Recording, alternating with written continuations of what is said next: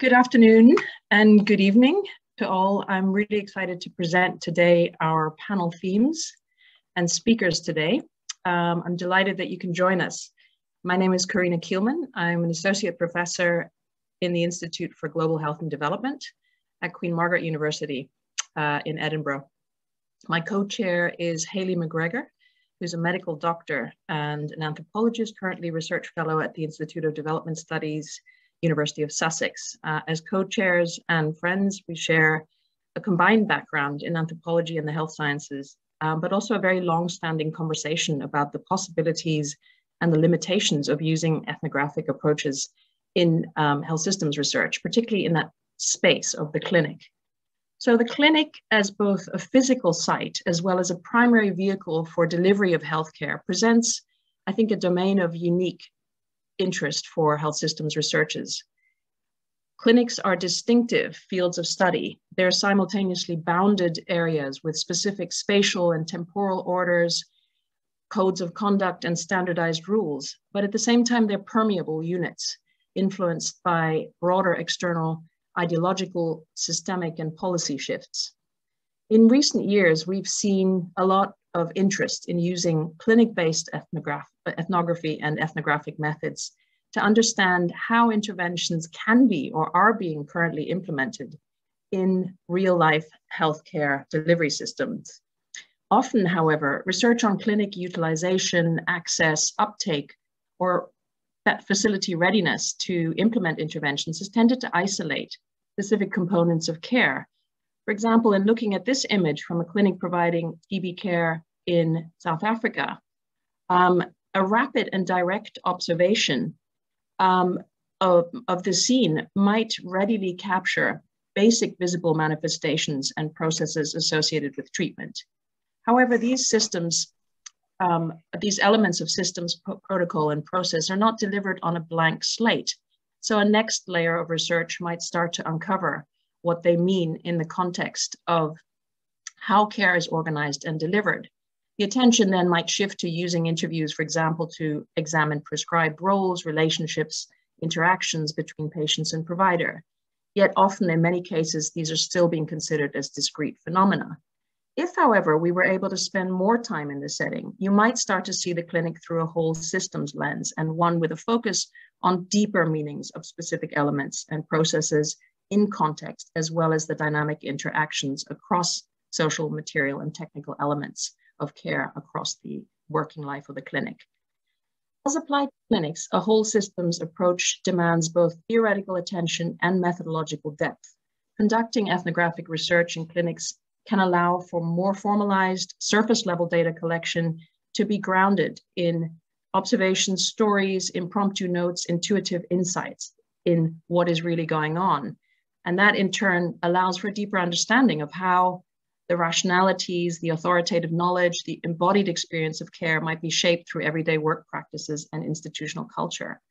Our panel today explores the potential for clinic-based ethnography to appeal or to provide this perspective, a whole systems perspective on critical health policy and systems research questions.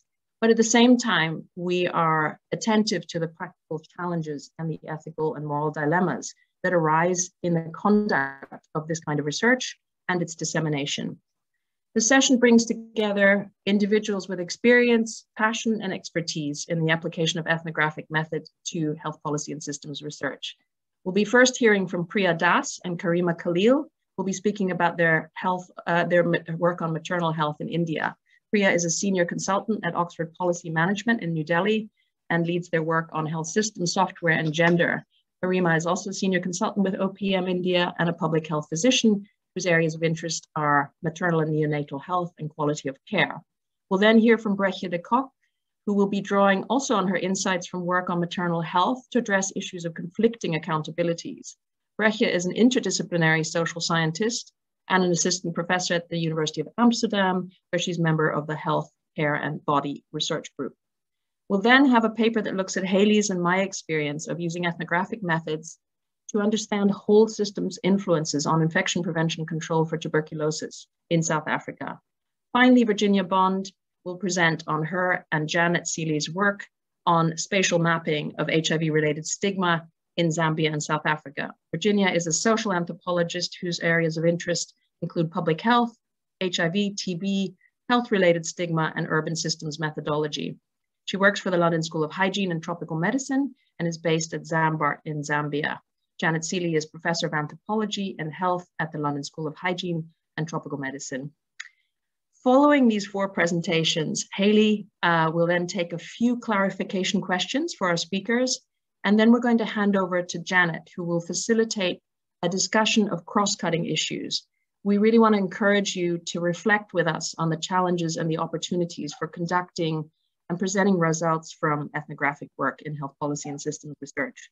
Please use the Q&A function to put your specific questions to speakers, as well as any comments that you might want to share with us. Haley and I will be keeping an eye on this. We're very aware that there's very limited time for discussion, so please do email us for any further thoughts. We'll be thrilled to hear from you. And now I'd like to turn over the mic to Priya Das, please.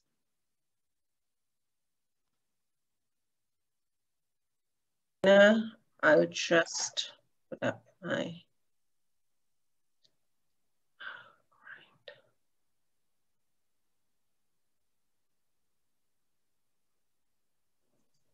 Okay. That's good, Priya. Great, thank you. So good evening, and I'm very glad to present the study that we've done in an eastern state of India. It's called Understanding the Whys of Facility Ethnography, along with my colleague on this presentation, Dr. Karima Khalil. So very briefly, we'll go through the background of the study objectives, methods, and key findings. In terms of the background, our study was focused, it was a focused ethnography of 2 primary level health facilities, which was part of a larger evaluation of a donor-supported health system strengthening initiative. And what we found that the larger evaluation showed that the no-do gaps persisted amongst nurses and managers who had received technical and managerial capacity building as part of the strengthening initiative. The main objective of our study was to really understand why knowledge levels, that is knowing what to do, was not matched by similar levels of correct practices, that is doing what is known, what we eventually constructed as the no-do gaps. In order to really unpack this why, we kind of took a whole of system approach, trying to understand the interconnected interactions of the different components and the actors, with a specific emphasis on looking at the intangible software of the health system, meaning power, relational dynamics, values, norms, etc., usually unwritten scripts that actually underpin provider behavior and practice. In a sense, the research was designed to capture how formal organizational structures, incentives, management procedures interacted with informal structures, behaviors, and relationships on the ground. In terms of the study site and method, 2 rural primary healthcare centers was sort of purposefully selected in 2 districts within the state. And we had 2 different teams collecting data in both the sites. The team comprised of nurse researchers, social scientists, and people with background in hospital management. The fieldwork was conducted over 5 cycles. Each cycle varied between 3 to 5 week duration, with the field team spending almost 6 to 8 hours daily at the facility 5 days a week. We had built in between times. So in the intervals, we kind of built in for debriefing, initial data analysis, incremental knowledge building, team discussions, and reflection and planning. So we use these 2 to 3 weeks gap between field works, really plan and learn for the next stage. We developed a range of tools, around, I think, 24, to capture all aspects of the facility functioning, using methods like IDI, shadowing, unstructured conversations, direct observation, and a whole lot of other tools. In total, all staff cadres were interviewed and or observed multiple times. We had 85 interviews in facility A with 35 respondents, and we had 75 interviews in facility B with 34 respondents. to move on to the key findings. Today we are sharing like broad findings of why the clinical no-do gaps exist amongst nurses. This provides a broad list of the different clinical sort of practices on which the nurses had been trained on, and we found that the protocols were not being followed, even when the nurses had the knowledge of how these clinical practices needed to be done.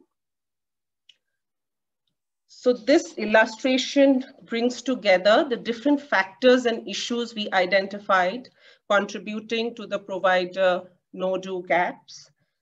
Broadly, what we found that the clinical no-do gaps were not just an issue of learning, training, and individual behavior, which was essentially the brief with which we went into this whole learning exercise. We were asked as to how can we change individual behavior such that they're able to sustain the knowledge they get and actually put it into practice.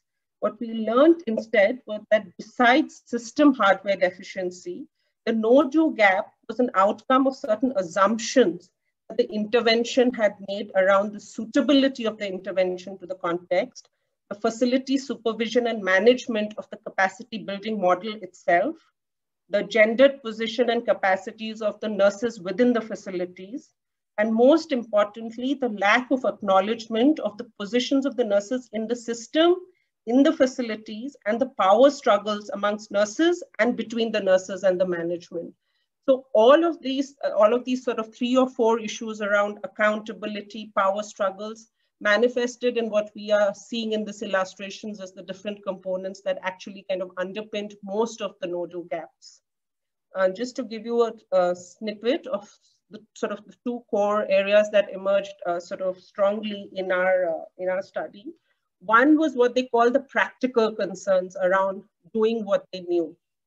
And basically the key sort of, it was kind of cyclical in nature. For example, shortage of human resources led to unrealistic workloads, as can be seen in these quotes here, making the following of the protocols that required extra time completely impossible.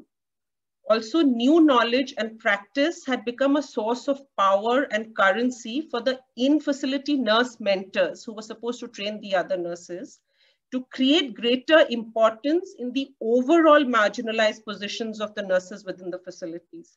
Hence, the transfer of knowledge through the cascading model that the capacity building intervention had assumed didn't work. The in-facility mentors held on to the knowledge and created their own positions of importance rather than training other nurses. In addition to not willing to transfer knowledge, they lacked time. Because they were more skilled, most managers demanded on their time. So it became like a cyclical process. As a result, other nurses only assisted the nurse mentors, but never got to practice. So when the mentors are not found around, then the clinical procedures are not followed. And you can see in the quote where she's saying that it happens on Fridays and Wednesdays because the mentors are always away doing other sort of attending to other clinical procedures in the facility. And the other aspect that came out, that the labor room did not have any clinical supervision by the doctors. Primarily, they were all males, and in the Indian context, anyway, it's not very comfortable for male doctors to come in frequently into the labor room. And even if they could be called on, they were never available because they prioritized their private practice within the ecosystem of the facility during the clinic time. So given all of these realities on the ground, from the perspective of the nurses, they felt that what they do instead of the prescribed practices is what they see as realistic. Their main aim is to achieve a basic objective that the mother and child go alive from the hospital. They don't find the fine calibrated practices that they had been taught relevant for their purposes, especially given their constraints. And the second issue really was around the disempowered positions of the A&M, which I've slightly sort of reflected upon. As you few more minutes, Priya. Okay, so as the quotes here suggest, a large part of the nurses' no-do gap was explained by the power dynamics and accountability vis-a-vis the nurses in the facility. A&M's responsibility and the formal power is completely asymmetrical. the doctors misused their position to put extra responsibility on the nurses and for work that they were not responsible for, but were held accountable and punitively accountable. So as a result of which they did not risk undertaking any clinical practices that they could go wrong with and therefore invite the ire of the management. And overall, there was complete lack of recognition of the extra effort and responsibility they sort of had to take on providing those clinical services, considering they were initially only trained for outreach work with no career progressions, etc. They basically didn't find the incentive for the behavior change or didn't understand why taking on additional new practices would really make a difference to them or their positions within the facility. So I'll just stop there. Thank you. Thank you so much, Priya. We're going to be moving on to the presentation by Brechtje de Kock.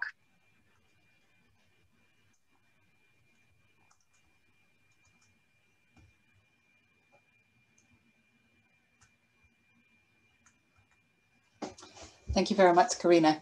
And thank you so much for everybody who's here to make time in their busy schedules to listen to our presentations. So today I want to talk about how clinic ethnography can contribute to systems and complexity thinking.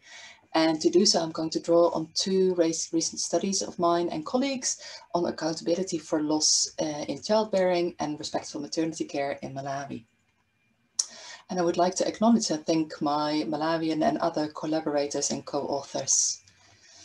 In 2013, me and colleagues from Malawi set out to study loss in childbearing. We looked at different forms of loss, including maternal deaths, but also miscarriages, stillbirths, and neonatal deaths. And we used loss as a lens to examine accountability on the ground. This is important because, as Friedman and Schaaf have pointed out, accountability is often called for in health systems interventions, but it also risks becoming an empty buzzword.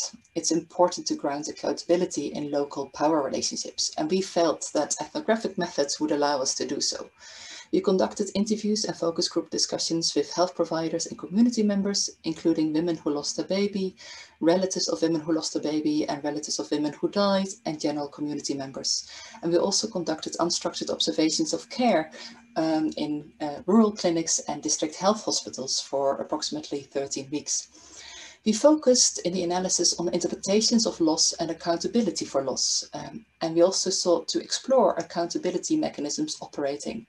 Who holds whom accountable for what and how exactly? And this was meant to give us insight into how healthcare providers provide care, how women experience care, and ultimately how the health system functions. And to demonstrate the kind of insights we can gain from clinic ethnography, I want to share an ethnographic vignette. Chifundo is an 18-year-old prima gravida. It's her first birth. I entered a small room of a labor room in a rural health center, 2 hours away on a very bumpy road from the nearest district hospital. It's 5:30 p.m. and I join her and the nurse. Chifundo is clearly in labor and in pain. She wriggles, she groans, she calls for her mother. The nurse asks her, does she have the strength? Has she eaten porridge? If she has the strength, there will be no problem. If she hasn't, she might need to call the ambulance to take her to the district hospital. At 6:30 p.m. there's no progress in her labor and the midwife calls in the guardians. The agogo, the grandmother, comes in and Chifundo's mother. They are informed by the nurse that Chifundo does not push enough. It goes like this. The nurse mimics the sounds of faint pushing. The guardians tell her that we did cook porridge for Chifundo. The agogo, the grandmother, gets angry. She jumps up and down, points her finger at Chifundo, slaps her thigh, and tells her, if it's a stillbirth, that's the end of the marriage. Chifundo's mother asks the nurse to slap Chifundo. The nurse smiles and does nothing, but looks pitiful at Chifundo. At 7 p.m, the nurse calls the ambulance. She turns to me and tells me that we're third in line. The single ambulance available for the district is first going to 2 other places. Maybe by midnight they might come, the nurse tells me. At 10 p.m, the ambulance arrives 2 hours earlier than expected. The nurse says in Chichewa to Chifundo, she doesn't want to push, she wants to go to town. She wants to eat chips. This vignette shows how women like Chifundo can be held accountable by both midwives and their guardians, their relatives. In this case, complications, the prolonged labor, the lack of adequate pushing, were attributed to Chifundo's volition. Chifundo doesn't want to push, the midwife said. In this way, she is held responsible for the lack of progress in her labor. There are sanctions and threats thereof, of a divorce, of a slap. And I would argue that what we can see here is that the nurse uses or exploits existing organic accountability relationships between family members. And this leads to what now would be widely described as disrespect and abuse. But I want to put a question mark there. I don't want us to engage in midwives bashing. They too are held accountable by national and international stakeholders. In 2013, the end of the Millennium Development Goals were near, and Malawi was not doing particularly well or not well enough in terms of reducing number of maternal deaths. This was an international but also a national political target, as illustrated by billboards on the side of the road. The picture on the right-hand side here shows the then president, Joyce Banda, declaring Uchembere Babwino, or Safe Motherhood, as part of the Malawi Watsopano, the new Malawi. I would argue that what we see is that the organic, already existing forms of accountability converge with newly orchestrated, specifically designed forms of accountability, meant to make health systems function better. When they converge, they might trigger forms of disrespect and abuse.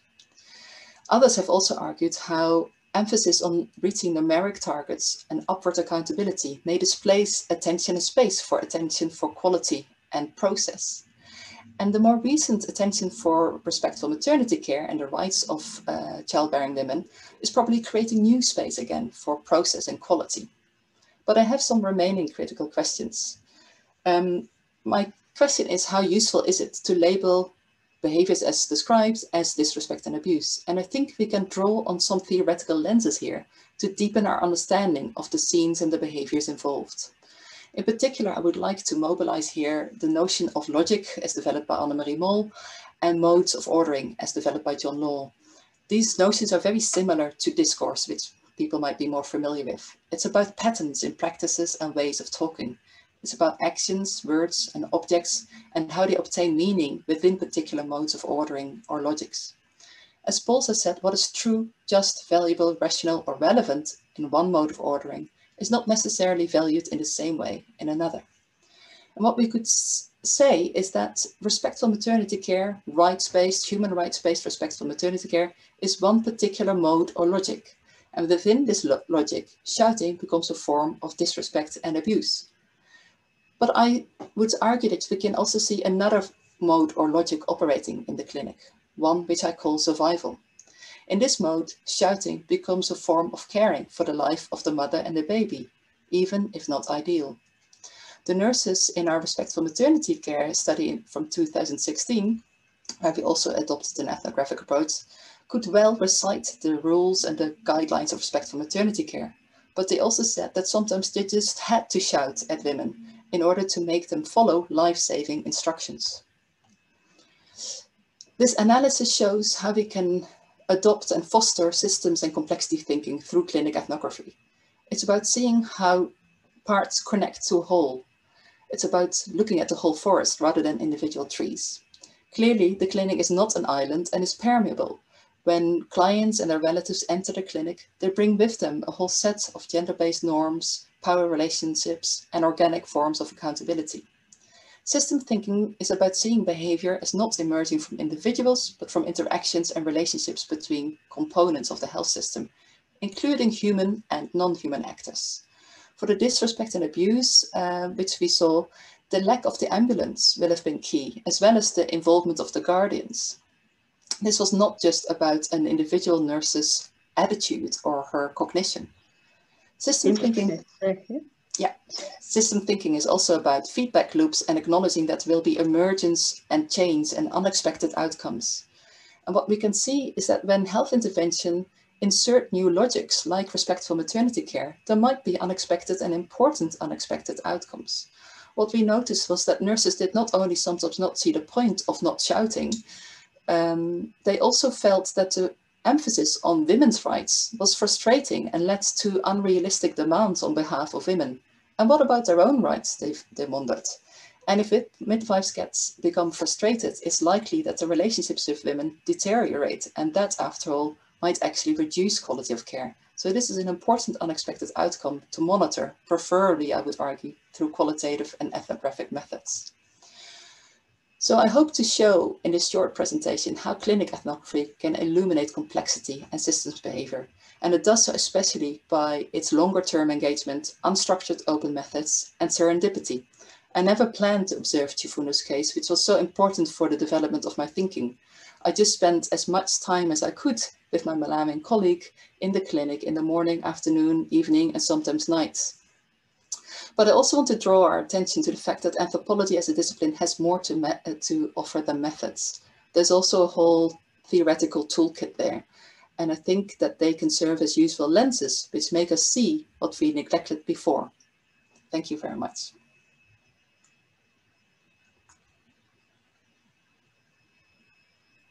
Thank you very much, Bertje. Stimulating presentation. And now we're going to move on to Haley.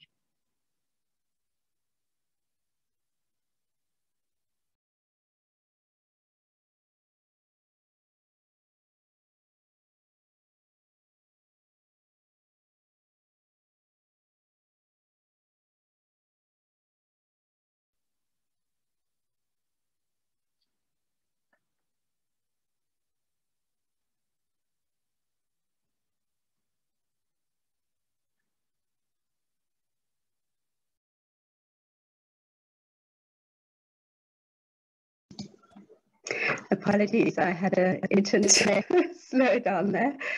I'm speaking about clinic ethnography related to a study to improve infection prevention and control for tuberculosis in South Africa. And this is called Umoya Muhle, which is isiZulu for good air.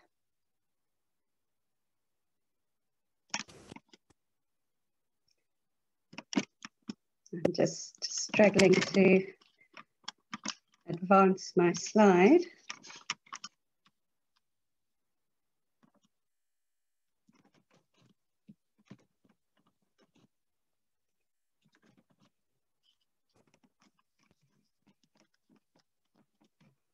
Oh goodness, I'm very sorry. There we go, it's working now. So in Umoya Muhle, we're moving beyond conventional approaches to understanding clinic transmission of tuberculosis, which focus very much on technical interventions, for example, to improve ventilation in clinics and on personal protective equipment. We were trying to take a whole systems approach to understanding the implementation of IPC methods, and particularly looking at the reduction of transmission of clinic-based or nosocomial TB in South Africa. South Africa has a very high level of endemic tuberculosis related also to a high prevalence of HIV, and a lot of concern about drug resistance tuberculosis, and particularly the transmission in community-based clinics. Our starting premise was that assessing the infrastructure of infection prevention and control for TB required attention to both systems elements for the support of the delivery of services, but also the software elements of systems related to social relations, power relations, and the circulation of knowledge about IPC. And in this regard, we were borrowing a theoretical lens from anthropology, which considered infrastructure to be comprised of both social and material dimensions. So conventional infection prevention and control gives attention to the three bulleted areas there. So on the one hand, there's material infrastructure, the clinic buildings, windows, sputum booths, air extraction systems, and so forth. Then there's also attention to mask wearing, both on the part of staff, but also making masks available for people entering the clinics. And we're all very familiar now with these kinds of measures from COVID-19. But today I'm particularly going to focus on that last bullet, which is the issue of patient congregation and flow. And this relates to evidence that where you have a lot of people crowded closely together in spaces that are poorly ventilated, there's an increased transmission of tuberculosis. flow here refers to the movement of people within a clinic space. And obviously, if you can regulate flow, you can reduce that close congregation or crowding. With respect to congregation and flow, we were particularly interested in those three dimensions: design and the use of space, various administrative logistics in the clinics, and finally, the organization of care. And I'll be paying attention to those three elements. So how did we go about exploring congregation and flow methodologically? Umoya Mukhle is an interdisciplinary project. There's several anthropologists involved. We had a work package that focused on the policy priorities for TB and HIV care. But we were also quite interested in various quantitative methods, and my colleague Sanj Karat did the measurement of waiting times and overcrowding in different clinic spaces over the course of the day, finding that on average people were waiting for up to 4 hours, and that during the early part of the day there was more crowding, and that women with children spent the longest amounts of times in clinics. My colleague Tom Yates did ventilation measurements that showed that air exchange was particularly slow in small spaces that were poorly ventilated, and this of course would also increase the transmission of tuberculosis in those spaces. We were also interested in determining the normative clinical pathways for TB care and comparing those to patient pathways and the sort of spatial and temporal features of how people were actually using the space in the clinic and moving through the clinic, and indeed comparing clinical and patient pathways. With respect to our ethnographic methods, which involved observation, informal conversation, and interviews, we were particularly interested in elucidating the sort of disjunctures between the ideal intentions around implementing IPC measures and the realities, what were actually being done, what was actually happening in the clinics, and then asking the question what the implications were for achieving better infection prevention and control in those clinics. So I'm going to now go through those three elements of congregation and flow and present some of our ethnographic data and what it elucidated in the study. So first of all, clinic design and the use of space. We spoke to various people in the clinic and beyond to try and get the different perspectives on the use in space. So we focused on built environment specialists, architects and engineers, and they gave an account of really having to manage trade-offs as they designed clinic spaces or tried to introduce retrofits. So on the one hand, there was infection prevention and control, the placement of windows, how wide the corridors were and so forth, but there were other concerns such as security or the functionality of the space that they had to trade off. Often they expressed a desire for more bottom-up processes whereby they could also have some contact with staff and patients and have some sense of how space was actually being used.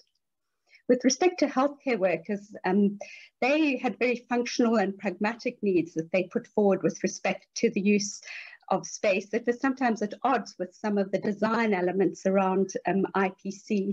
They also complained that complicated bureaucracy made it very difficult to achieve structural changes in clinics that would improve ventilation or other elements of infection prevention. The patients had an experience whereby bottlenecks and crowding of people would emerge in areas that were not designed for waiting, such as the vital signs room. And I'll just take you through two illustrations here of this. On the one hand, we got a lot of accounts of how the design intentions for the clinic space to improve ventilation in particular were at odds with practicalities such as temperature control or indeed needs for privacy when the windows were placed too low. We also, through our observations, saw illustrations of where clinic buildings that had been designed, particularly with big central waiting areas, such as the picture at the top right-hand side. This particular clinic had the state-of-the-art stacked ventilation system, but in fact, people were crowding in a narrow corridor outside the vital signs room because they were too afraid to move away in case they didn't hear their name being called, and they went to the back of a long queue. So in terms of the administrative logistics, there's several elements that come to mind. there was a system of trying to introduce appointments across the day to spread the flow of patients, but these faced practical challenges such as the lack of transport to the clinic across the day. The clinic infrastructure didn't always enable new ways of working. For example, there were unintended consequences of a new file retrieval system. And then it was really clear from our observations that there were no formal measures for queue management. This task was often informally allocated to security guards. There were no measures such as ticketing or electronic numbering systems. Hayley, 2 minutes. So here we see how these new ways of working created unintended crowding, for example, with a new file retrieval system that extending waiting times, and the lack of appointment systems led to the crowding of patients at the beginning of the day. So finally, just to turn to the organization of care, while we were doing this work, there was a new framework called the Ideal Clinic that was being introduced. What we saw was that, in fact, patients very much followed the clinic pathway in the clinic. They were very afraid to move around because of the lack of queue management systems. They were afraid to miss their place. So one had this congregation in narrow corridors. We also saw that TB care was often put in a separate section of the clinic, and the spatial segregation was based on assumptions of risk from particular patients, but didn't address the broader risk from undiagnosed TB that was inadequately addressed by TB triage. What we really saw was that there was a very strong interrelationship between material and social infrastructure, so that new policy changes and ways of working, such as through the Ideal Clinic, were not possible to implement because of the sort of structural challenges of old clinic buildings that couldn't be changed.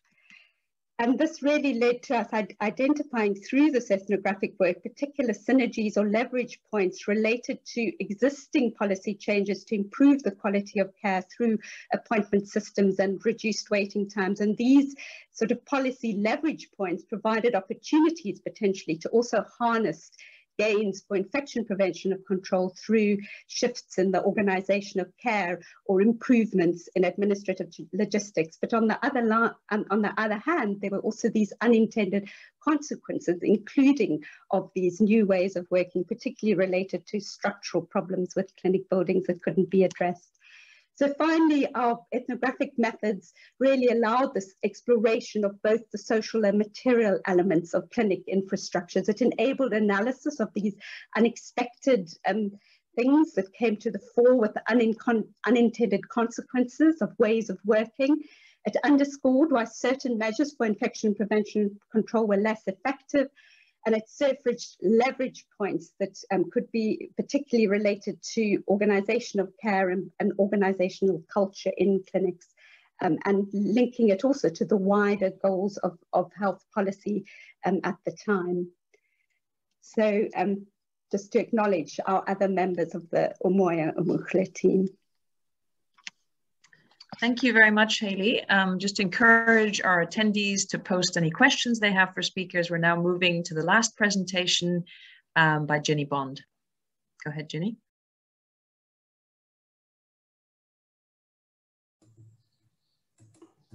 Thank you. So this presentation is also looking at organisation of clinic space in Africa, but in Zambia and South Africa. And the research was responding to a trend that we see in Africa, where HIV programs often make changes in health facility structure and processes. And people living with HIV sometimes are worried about being seen at the clinic by other people. So we wanted to explore the relationship between health facility space and HIV stigma.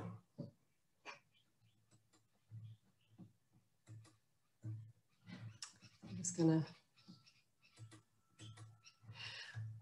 so this research was linked to a mixed methods study that was nested within a community randomized trial in HIV prevention in 21 urban communities in Zambia, 12 and 9 in South Africa in Cape Town. And it was responding to not only our own observations, but other HIV literature that reflected this fear of being seen by others accessing HIV services. Most of this literature had focused more on the relationships between providers and clients, and less on the relationship between the physical environment and clients. The exception to this is two ethnographic papers that were, one was on experiences in a prison in California where a woman who was an inmate who was acutely ill with HIV really struggled to access HIV services because of the physical access limitations and organisation. And the other was in Tanzania, looking at how a sort of HIV services in a Tanzanian hospital were very new and well organised and up to date, and this contrasted very much with the old bits of the hospital for other conditions. And these two ethnographies use the concepts of place and space, and we have drew on this to organise and analyse our own data. So place being the physical environment that also represents values and qualities of society, and space being more about ideas about efficiency, flexibility and organisation, which can be global ideas that are then imposed and carried into that space with clients and health workers and with particular health conditions. So Sullivan actually argues that ethnography allows us to look at this conversion of global forms when they come into contact with more physical, local environments. So for this research, we had a sequence of activities that we carried out, and we had 3 different tools. But for this presentation, I'm going to focus more on the mapping that we did of the clinic layouts. So we did this research in 21 health facilities in South Africa and Zambia. And the first thing we did was to interview health facility workers and community health workers, on average about 3 from each facility. And the first thing we did in the interviews was to use a map that was either drawn by a social scientist or already present at the health facility, to ask the participants to use crayons to colour in where, in their experience, people living with HIV felt uncomfortable or comfortable, where people living with HIV were talked badly about, and where people accessed HIV testing. And then we used that map to then plan observations, which we carried out just 1 day in each facility, sort of spending time in each of the spaces that we heard within the clinic, where we heard people living with HIV sort of move through as part of the HIV client flow system in the different health facilities. And then we subsequently did more in-depth interviews on HIV stigma experiences. So just to focus more on our use of the maps and how we analyse the maps, because we ended up with 68 maps from the 21 health facilities, from health workers, either health facility workers or community health workers. So the first step that we did was to ask the social scientists who collected that particular data to, in an analysis workshop, we looked together at the facility and asked them to explain the facility and the maps and the interviews that accompany the maps in some detail. Then a smaller group of us then sort of extracted that information initially into an Excel sheet where we looked at first of all, we looked at what people said about particular spaces, and then we again looked at did another matrix where we looked according to each space, we summarized what everyone said about each space and sort of added up whether overall this place, let's say it was a VCT room, was considered more comfortable, uncomfortable, or a mixture of each. And then eventually we ended up with a generic map for each country.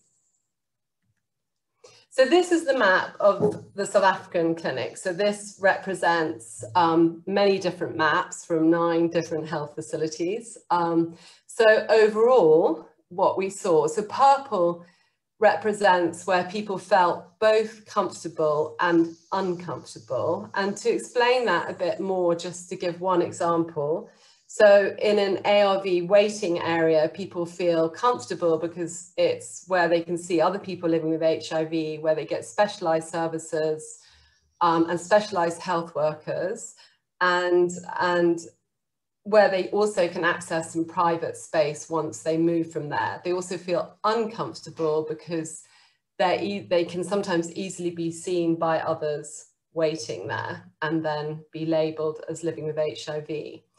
The blue represents where people feel comfortable. So they feel comfortable in the general pharmacy because everybody is getting drugs from the general pharmacy. And it could be people with high blood pressure, it could be people with HIV. So they're not sort of pulled out as people living with HIV. And the reception is where you can get HIV testing.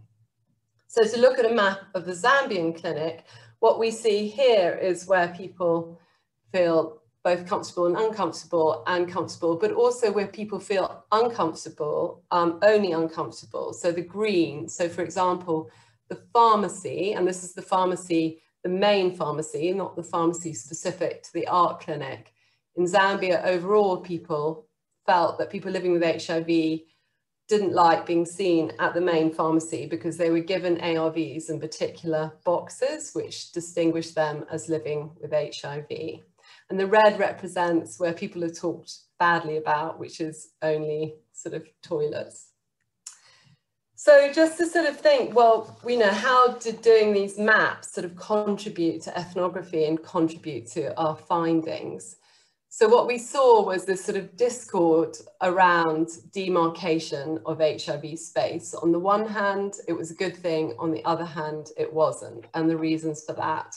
We also were able to piece together the HIV client flow system in Zambia and South Africa, and we included that in our analysis from looking at the physical layout of the clinics using the maps. And using the maps, we were also able to ask participants how certain items triggered visibility of people living with HIV. So, for example, this quote illustrates that people living with HIV will hesitate to go to the ARC clinic, and they will look in the direction of the outpatients department to see if there's no one there seeing them. That is when they will go to the ARC clinic, and sometimes they're at the ARC pharmacy area, they might feel uncomfortable. And so it's just all these associations between the sort of physical space and people's assumptions about you being in that particular space. And we also saw, finally, that in some health facilities that staff and people living with HIV would make adjustments to space and to items to diminish the risk of being identified as people living with HIV in these spaces. And the example here is about art adherence clubs in South Africa, which minimize the amount of time that people spend and minimize at the clinic. It also means that they go directly to get ARVs pre-packed. And in this case, they were pre-packed in brown paper bags, which was less distinguishing. So that was one way of circumventing stigma through making changes to spatial organization and items. So I'd just like to acknowledge the researchers that we did this analysis with, particularly Sinazo Nomsenge, Monde Mwamba, and Daniel Ziba, who worked very closely on this analysis with us. And also just to thank the research communities and participants and the HPTN study team and the funders, NIMH. Thank you. Thank you very much, Ginny. I think the fascinating thing that seems to be highlighted across the presentations is the issue of space, but I'm going to hand over to Haley, who can pick up any questions that our attendees have. I can't see much on the Q&A forum, but I would welcome people to join in the discussion now. We do have I was 25 just going minutes. to encourage people. So if you go back onto your on-air platform. On the right-hand side, there's a downward arrow that says Q&A. So please do type in questions or comments and I can read them out. But at the moment, there isn't anything. I think people are just digesting the presentation. So maybe we should move on to Janet and then I'll keep monitoring that. Karina. Thank you, Hayley. So hopefully there'll be lots of questions coming in shortly. And I think one of the things, Karina raised the issue of space, but I think I wonder if we could just think a little about sharing the space with a researcher, sharing the space with someone who is observing you. And I think, Priya, you had some observations around your team observing, documenting power struggles within the clinic. Could you perhaps reflect a little bit about what that, the feedback you got from them on how they managed that? Were they drawn into being seen as part of the way to resolve a dispute perhaps, or were they seen as removed from what was going on in the clinic? Do unmute. Karima, do you want to take on that question?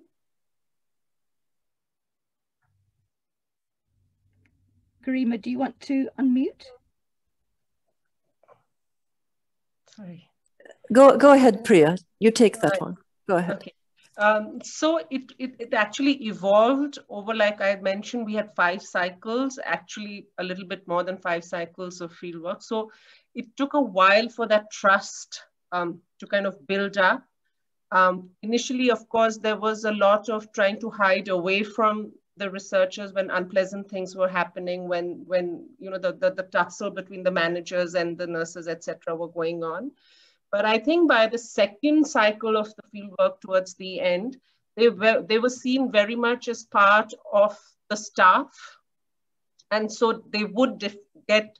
I myself have got pulled into certain situations where I could clearly see what was happening because they would start sort of talking to each other through me. So similarly for the researchers as well. And what was very interesting is I went in 2 cycles after my field team really started working, and I could also clearly see that the field team had become them and I had become her. And so, you know, so it evolved over a period of time, but actually it was that close proximity and everyday interaction in the labor room and in the nurse rooms that made these power struggles quite apparent, because nobody talked about power using that word. But for instance, very simply, when the ward boy would come in, demanding something in the labor room space, they would turn to the researcher and say, just because he's a man, even if he's a ward boy, he can come and tell us off. That is our position, and you know, that's how we are treated. So yeah, so they very much it became very much part and parcel of their everyday engagements and interaction after towards the end of the second cycle. But it did take time to build that kind of trust and understanding. And I think this brings us to one of the points that Breccia had raised, was over slow ethnography.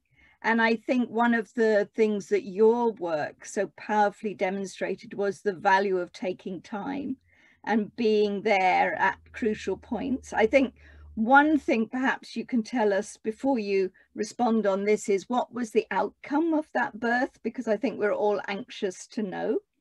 But also in terms of reflecting on doing slow ethnography and managing a situation where one is definitely not local, how can you reflect perhaps on your own positionality in that ethnography?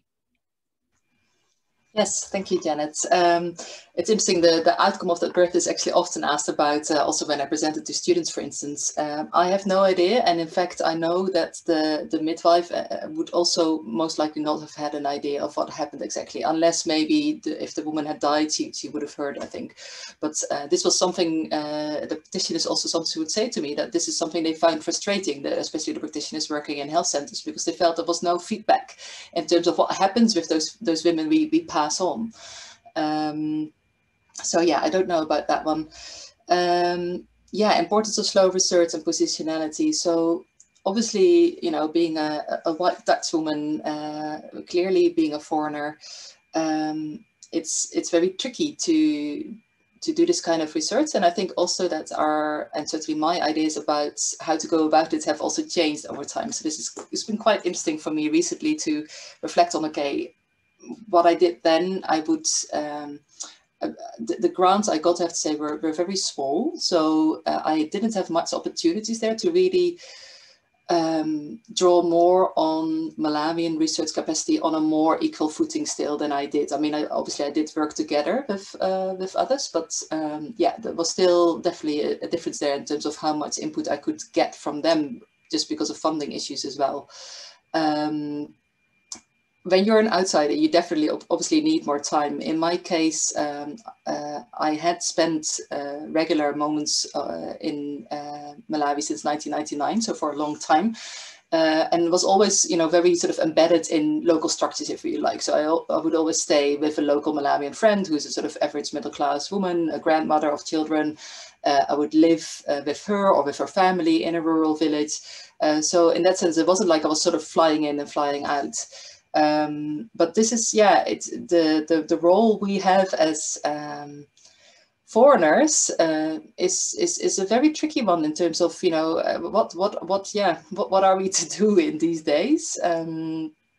You know, I've really enjoyed thinking with Saya Abimbola's article about the foreign gaze, which some people might know in the BMJ Global Health. And he raises some very pertinent questions. But at the same time, I also feel that, you know, as an outsider, you sometimes also can get access where others cannot. And you can get answers to questions, you can ask questions which others maybe can't. So yeah, there are pros and cons there, I think. I'll leave it there but I hope that others maybe want to jump in and because I would love to hear also from people who are joining us, like what their thoughts are about, you know, the positionality and the foreign gaze. So Hayley, do we have any questions yet? We don't actually, Janice. Despite my encouraging posts. Hayley, we do actually. We've got a question from Alex Shankland. Okay, I can't see that. So you must, okay, the last one I can see is the one I posted. So why don't you read it, Karina? Mine obviously hasn't refreshed. Yeah. Okay, so Alex is saying he liked the presentations, given the interesting insights shared on spatial organization, built environment dimensions of clinics, and what we know about power relations, class, race, gender, hierarchies that are embedded in these. Could the presenters comment on whether they observe any variations across clinical contexts, so urban, peri-urban, informal settlement, more accessible rural, etc., in the scope for adapting the physical setting, decoration, client flow, signposting in ways that might reflect a more inclusive approach? So yeah, I think in a way, Hayley, I don't know whether you wanted to comment on some of the things that we've been looking at in the, you know, the variation that we're seeing in those clinics in South Africa. Just thinking about the newer clinics and the way they were designed as compared to some of the older clinics in KwaZulu-Natal. Because those kinds of considerations come in. Yeah, I mean, I think in the South African context, there's so many potential. We can't hear you, sorry. In the South African context, there are going to be so many axes of inequality. So, we can hear Karina, so yeah. Can you hear? Yeah, you should be able to hear. Yeah, I can hear her. Yeah. I can hear her. Yeah, I was just commenting, Karina I mean, in the South African context, there's so many axes of inequality. So Alex is asking the right question. So in our study, there was this provincial difference in that the Western Cape, we had 2 sites in the Western Cape and in KwaZulu-Natal, and the Western Cape historically is just much more resourced. And so some of the sort of state-of-the-art design features were evident there, whereas in the rural KwaZulu-Natal site, they're much older clinics where one rarely faces those issues around the material infrastructure really not enabling new ways of working or infection prevention and control. I mean, I think just, I mean, in many things I could respond, but there is one thing just in relation to flow and congregation. I think what really struck me from this work was how, in many ways, the patients had so little power because there were so many people in these clinics. It was really around sort of managing crowds, and so from the staff perspective, you know, just desperate to get people moving from one station of care to another. But because of the lack of queue management systems, or often these bottlenecks, the patients were actually really powerless to actually move around or have much agency, even to go and you know, buy food or drink, and they're spending long periods of time there. So the staff actually, as always is the case, had a lot of power, because there was quite a in many cases quite a punitive attitude that if you miss your name being called, you'll go to the back of the queue. And so people were really terrified to sort of leave queues. And in a way that made the observational work easier, because people were there for so long.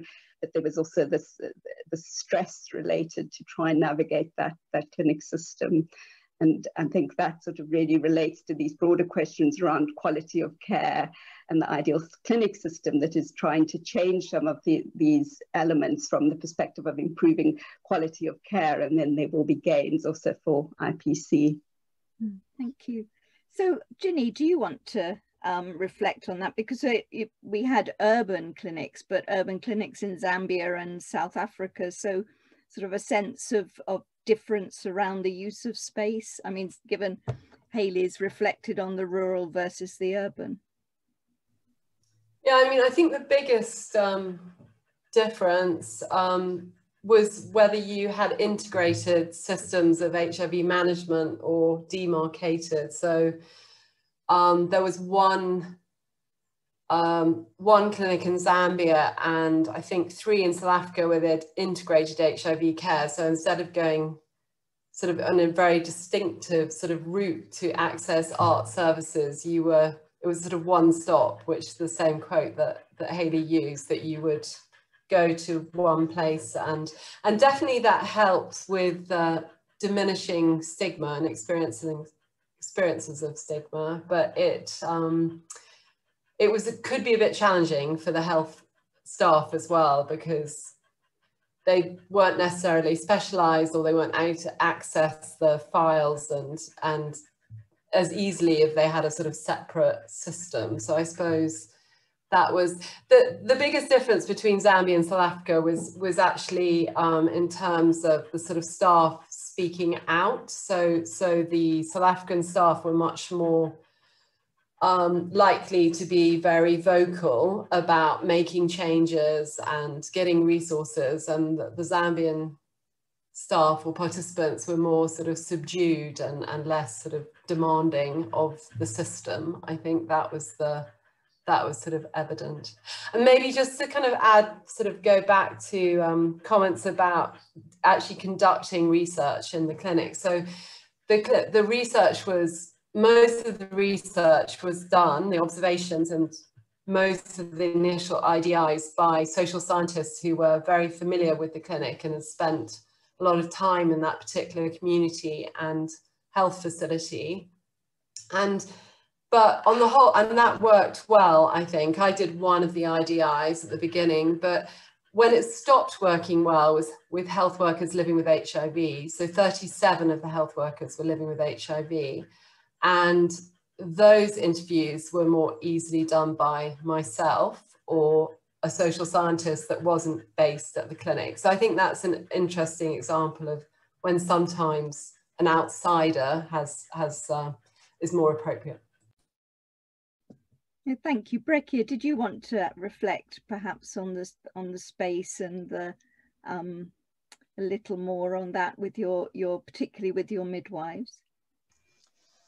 So I guess 2 reflections. One is that I really like to focus on space, and during the presentations I was really thinking, I think this is a real area where there's scope for more engagement with anthropology and other social sciences, and I find it a very exciting thing to draw in more into the analysis. I guess for me, in terms of space wasn't an explicit focus in my studies, but thinking about it, it certainly, of course, it played a role. And the first things which come to mind are actually in terms of ethics. the difficulty of keeping some distance, not sort of being too close to women during very private moments. I was sort of dancing around, trying to find a place where I certainly would not be in anybody's way, would be minimally invasive, somewhere perched in the corner, but then sometimes also being asked by midwives, like, are you afraid to see a birth? Why are you sitting there? Come closer. Things like that. So there was this management of space. And I find also, interesting, I guess, how the midwives also use the space to show their own sort of boundaries. So I remember, for instance, of course, there was difference in terms of how willing midwives were for me to be there. And for instance, at some point, I remember a midwife coming in to a shift whom I hadn't met much yet. And she was never so engaging with me, which I totally understand as well. And I remember that there was a birth going on and she just slammed the door closed. And I thought, like, okay, that's clear. I'll stay out and I'll stay away for this moment. So yeah, they of course also will use that space to show where the boundaries for you as a researcher lie. Thank you. Any more questions, Hayley? Yes, I've managed to refresh my on-air platform, and apologies to Mary, Hadley and Lauren that I hadn't seen your questions before. So Lauren Wallace has got an interesting question. She says, I'm wondering how the ethnographic data and methods have been perceived by policymakers and decision makers in these various contexts as useful or too slow. Has this data been brought into decision-making fora, and what has been that experience? I think I can see Priya smiling, and this was exactly the point I was going to raise with you, Priya, so it's perfect. So do you want to respond? Garima, do you want to take that? I'll start, Priya, and then you can go on. I'll speak to sharing our findings sort of with our other interlocutors other than the state, which we haven't done to a very great extent yet, but just sharing our qualitative findings, our insights from our ethnography with partners who are perhaps more steeped in the quantitative side of doing research and who are see everything in rich data sets and huge numbers, etc. And it's very challenging to convince people who see things from a purely quantitative mindset. I'm sure everybody on this panel will agree. I'm not saying anything earth-shattering here, but perhaps it's interesting for the audience to convince people that these insights, even if they're based on a very small number of facilities, are extremely revealing and are extremely illuminating and give very clear insights and explanations for why things that should be happening aren't happening, or why other things, why everything is happening the way it is. And as I was just saying to somebody earlier this evening, I mean, huge quantitative surveys give you numbers of things that have gone up or gone down or have happened or haven't happened, but they don't tell you why. They don't tell you why these things are happening the way they are. And the only answers I feel to the why questions come from doing what we're all doing, is sitting and observing and talking to people on the ground and asking them questions and getting their viewpoints and capturing all the intangible scripts that only come by observing or participant observation, etc., etc. So I guess that's a long way of saying it's a little bit of a challenge, but Priya might like to elaborate more. Just a little bit more. So, and that's the question we've asked ourselves through this process, because OPM is more like a management consultant firm, and that got this opportunity to do clinic ethnography, which is quite a privilege and a rare thing to happen in that kind of setting. And so we were constantly conversing with people who are designing policies and interventions for this particular state, and they're looking at it from the WHO sort of building blocks of health, right? And what we were sort of unraveling in terms of the no-do gaps, etc., were really around issues of embedded power, about hierarchies, about a recognition of skill sets, and all of these issues which are intangible, and very often encountered the question of so what, right? And we were constantly sort of being asked about issues about, so what is actionable? What of this can be actionable? Yes, power is there, and values and norms are there, but it's there everywhere. What is actionable in terms of, the bottom line of our finding, especially where the nurses were concerned, was that even under the given systemic constraints under which they were operating, just a few small changes in terms of the way they could access space within the clinical facilities, right? For example, they didn't have, despite being spending the longest hours in the clinic, they didn't have resting space. And the fact that they never had access to clean toilets, etc., right? So the space constantly reinforced their subordinate positions. And yet the system was unwilling to recognize it as an actionable.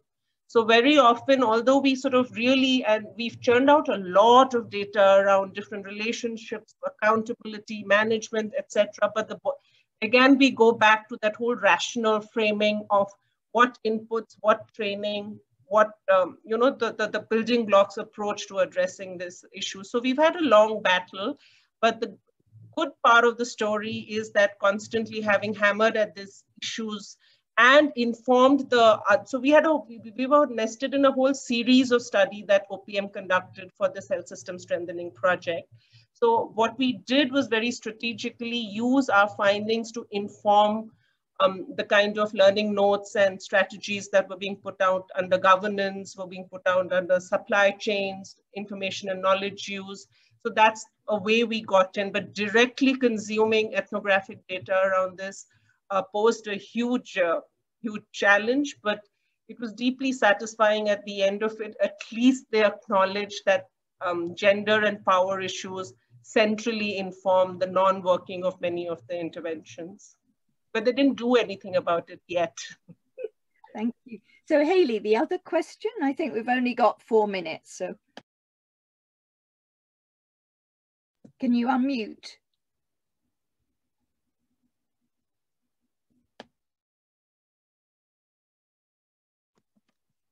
Sorry, you can hear me now. There was a question from Mary Hadley that particularly related to, I think, some of the things Ginny has already spoken about regarding the integration of care. So Mary worked on the copper belt for some years, and she was saying that when ARTs became free, we considered not having clinics for HIV separate because of the stigma, but combining them. However, we're not able to do this because funding came from the US government.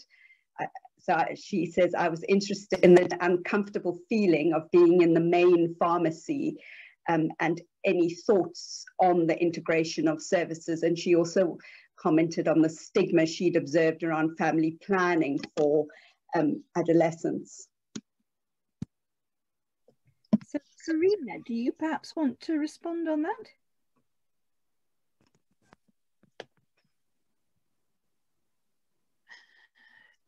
Sorry, I assumed the question was for Ginny, but I thought you might want to say. So Ginny, go to Ginny.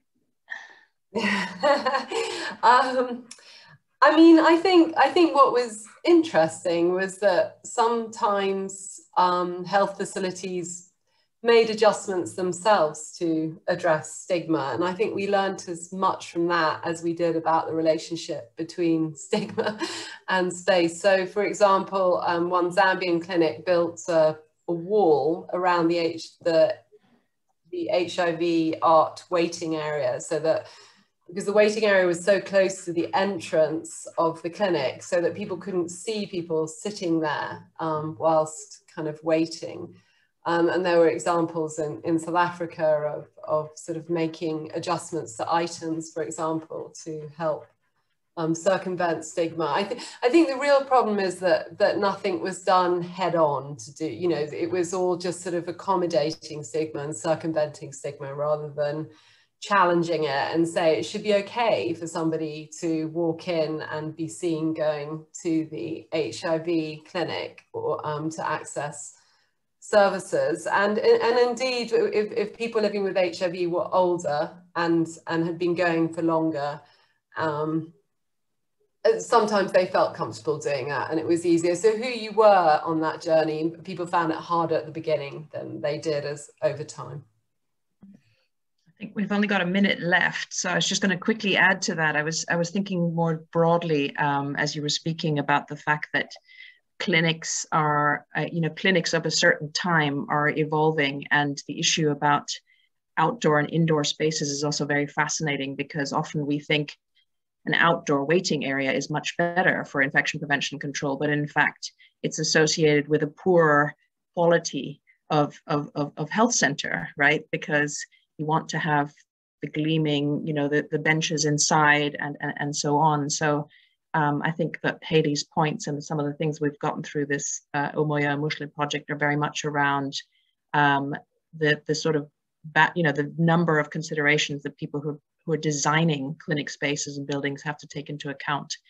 We haven't even started talking about issues of, you know, the therapeutic landscape and what that entails. I think we're going to have to stop there. Thank you so much for... Could I just read this? Of course. There's a comment from Alistair Agar saying, very much appreciative of the careful consideration of space, its use and its boundaries and rules. So I think that is quite a strong theme. Great. So to everybody who was online, and obviously to our panelists, a huge thank you for the time and effort. I've really enjoyed putting this together with Haley, and we hope that we can follow up maybe with some written reflections on this. Please do email us with your own experiences of working in these settings and conducting ethnography. And I think I'm particularly interested in the clinic as a specific space and that whole issue of permeability. But at the same time, the boundedness of how clinics function. So thank you, everyone. And obviously, we will all be in touch very soon, I hope, and in person, I hope, and not only online. Bye-bye. Thank you, Janet, for very excellent discussion. Yeah, that's great. Thank you to Janet. Thank you. Thank you.